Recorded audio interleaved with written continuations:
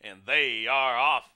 Ian Smith broke sharply for the lead, and Charm Offensive is displaying speed. Meanwhile, Cairn has been ridden hard to get to the front. A couple whip tap urges there, and Cairn has the lead and the rail onto the charge of clubhouse turn. So Cairn quickly clears off by about a length. Ian Smith has deferred to the second position. Charm Offensive now trapped along the inner rail from third as he's covered up again to the outside by Mana Blues. These four about 4 lengths in front of Mr. Chow. The Clock Dropper settles along in fifth, a length in front of Spring Solo, and the late running Mansoor is at the back of the pack. 7 lengths from tip to tail. Up the backside they go with just outside 5 furlongs to travel.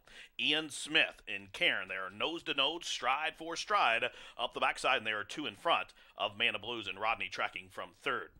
Charm Offensive and Malcolm from fourth. Mr. Chow up on the outside in the clear from fifth. Has about 7 lengths to raise after the half carved out 48 and 2. So the pace is on between Cairn and Ian Smith. And these two head into the far turn. And now Cairn shows the way and has bumped the lead to just about a half. But Ian Smith and Sammy locked and loaded from second. But here's the dangerous Mana Blues poised to pounce from third as Mr. Chow kicks it into top gear. Mr. Chow, the clot-strupping 4-time Turfway winner, has dead aim on the top trio as they continue to round the far turn to the top of the lane.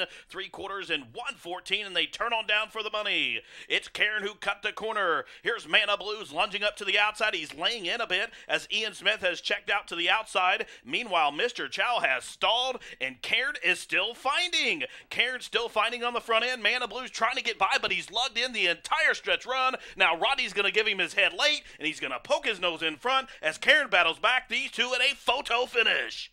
Tight